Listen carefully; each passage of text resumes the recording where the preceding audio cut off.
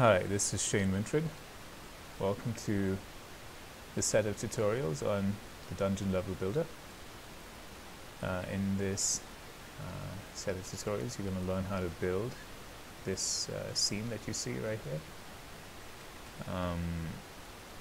Now, the logic with the character shooting and whatnot might not be included in this tutorial. It's going to be more focused on actually building the level that you see here. You can use Dungeon Level Builder to build 3D levels and 2D levels in Unity, both within the editor and at runtime. I created Dungeon Level Builder to be my go-to solution for procedurally generated dungeon-like levels.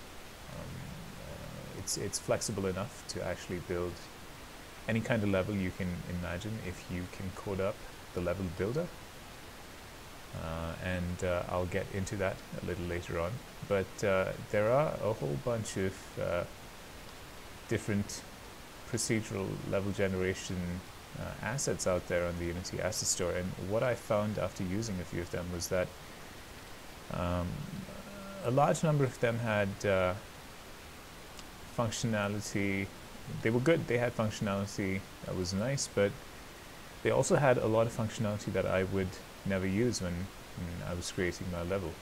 And the functionality that I would indeed use was not refined, in the sense that for every little bit of change that I needed to make to my level, I would have to touch the code. And even though I am a programmer first and then a game developer, my strong suit is programming, I don't appreciate having to touch the code every single time I need to make a change to my level. That was the whole point of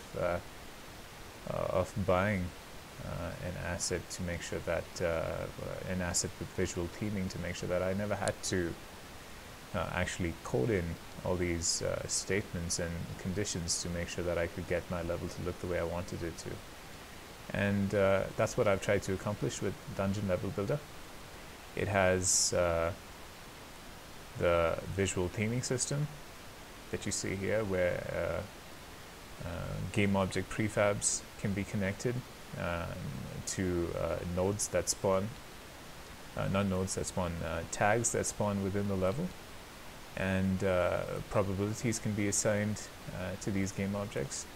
Let me dock this over here. Probabilities can be assigned to these game objects, and game objects can be connected to other game objects, and they can also be connected to empty nodes with offsets to basically accomplish any kind of setup that you'd like. Now, while this itself is a powerful feature of Dungeon Level Builder, my personal favorite feature of Dungeon Level Builder is the fact that we have these visual patterns that can be used to define any structure you'd want to decorate. So for instance, in this scene I have a few different custom title tags, is what they're called. Shipping containers, wooden containers, enemy spawn points, security station, laser doors, and the megaphone. And each of these custom title tags are selected after checking with a particular pattern. Now, for instance, the shipping container pattern spawns when there are two permanent obstacles next to each other. Now, say you were trying to do this in your code, you would either have to permanently code this functionality in, meaning code a situation where there are two permanent obstacles next to each other, and then spawn a title tag for shipping containers like this one. But using the Dungeon Level Designer, you can basically define, you can go add custom title tag, go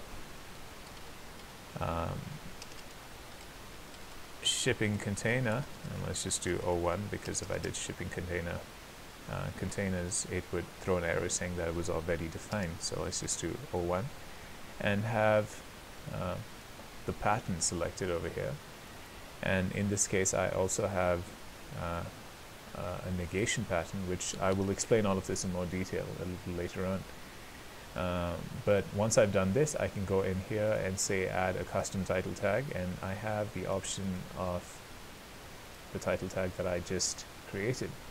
And this lets me add and decorate my level in any way I'd like to, without ever having to touch the code. And so you have these shipping containers over here that have been placed where you have two permanent obstacles next to each other.